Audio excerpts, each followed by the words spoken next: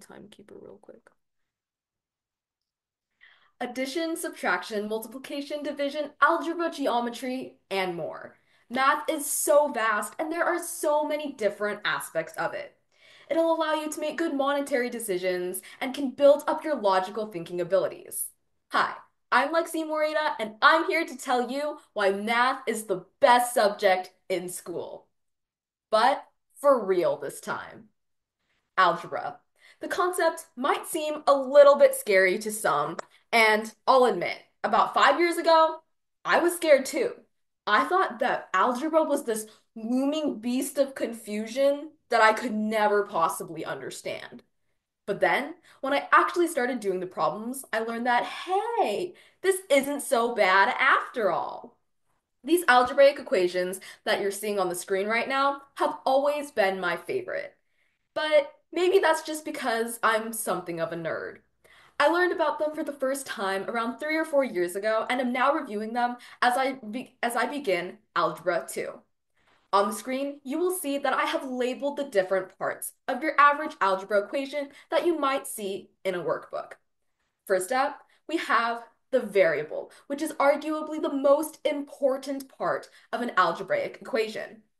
The variable is basically just the letter that you see in every algebraic equation. I chose to use the letter x in my example here because that's the variable that I see most often, but the variable can be any letter.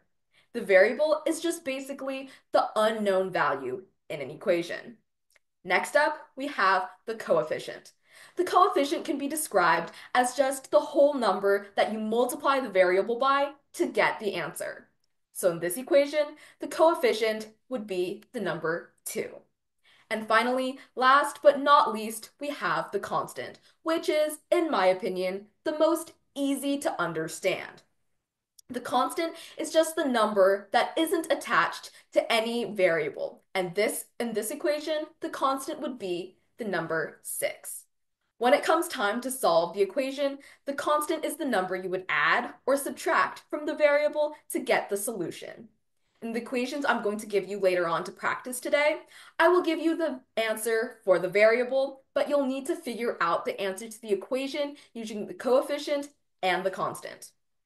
All right, in this example, we'll have x equal the number 3. So what do you do in this situation? Well, you would replace x with the number 3. Then you would multiply 2 by 3 to get 6, because 2 is the coefficient. Then you would add 6 to the constant, which also coincidentally happens to be 6 in this equation. 6 plus 6 is 12, which gives you the answer to this equation. If you're confused right now, don't worry. You are not alone. I was completely lost as well when I first started algebra. But with practice, I know you'll get it for sure. But now, many of you might be wondering, why do we have to do this? Why should we care about algebra? Well, admittedly, that is what I thought as well. I thought algebra was pretty useless. But here's an example of how algebra concepts can be used in the real world. On screen here, you will see an equation that I like to use whenever I'm trying to figure out, say, the price of something that has been discounted at the store. X equals Y% times Z. In these pictures here, you'll see that these items are priced 25 and 50% off. Let us use the top picture as an example. These clothes are 25% off, and Y in this case would be the unknown percentage, which would again be 25. X in this case is the amount you would save, which is, in my opinion, what most people want to know. And then finally, Z in this equation is or would be the original price of the item. You would substitute the known variables to get the unknown in this equation, which is the amount of money you could save, or X.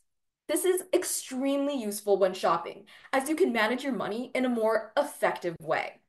Algebraic equations can be used in so many other places, not just when shopping, but as we've seen in this example, algebra can even help you save money.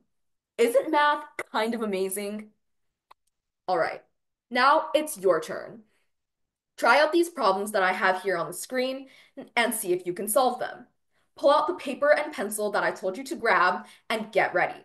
I'll give you the answers later, so please don't worry if you cannot get them right. For the first problem, x will equal the number 8. So plug 8 into the equation, replacing x. Solve the problem and see what you get. I'll give you about 15 seconds to solve this equation.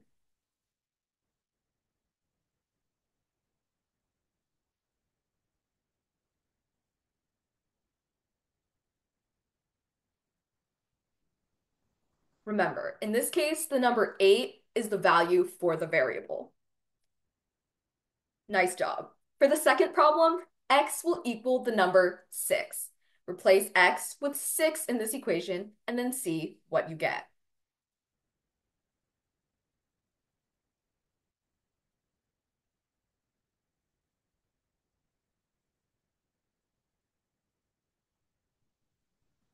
All right. If you didn't have time to finish, that is completely okay. But here are the answers. Check your work to see if you got the problem right. I know that it might have been hard for some of you because this might be a complicated concept, and I know that 15 seconds isn't a whole lot of time to solve an algebraic equation. But I appreciate that you tried anyway. The answer to problem number 1 was 32. Why is this? Because if you plug the number 8, which was the value for the variable, then you would have to multiply 3 by 8 because 3 is the coefficient, and then you would get 24. 24 plus 8 equals, yep, that's right, 32. And then for the second equation, the answer was the number 10. And why is that? Well, that's because if you plug 6 into this equation, replacing x, 2 times 6 is 12. Solve from there, and you'll get the number 10. I know, I know. Algebra is super complicated, and there are many more facets that I haven't covered today. This might be an introduction for some of you, or a review for others. But thank you for listening, and I hope that you enjoyed it. I also hope that you possibly learned something new today. Thank you.